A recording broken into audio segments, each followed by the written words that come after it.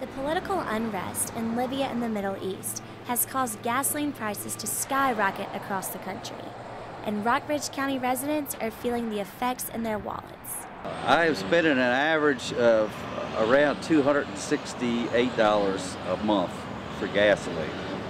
For me, is running anywhere from $1,500 to $1,700 a week in fuel.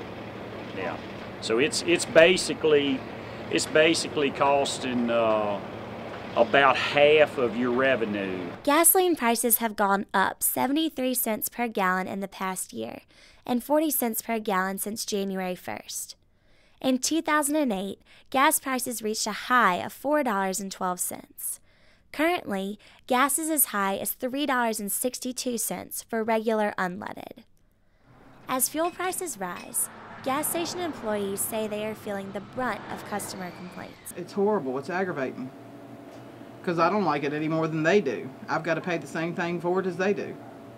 Residents who suffer the most are those who commute long distances and have to pay more at the pump to get to their jobs. That's 88 miles per day.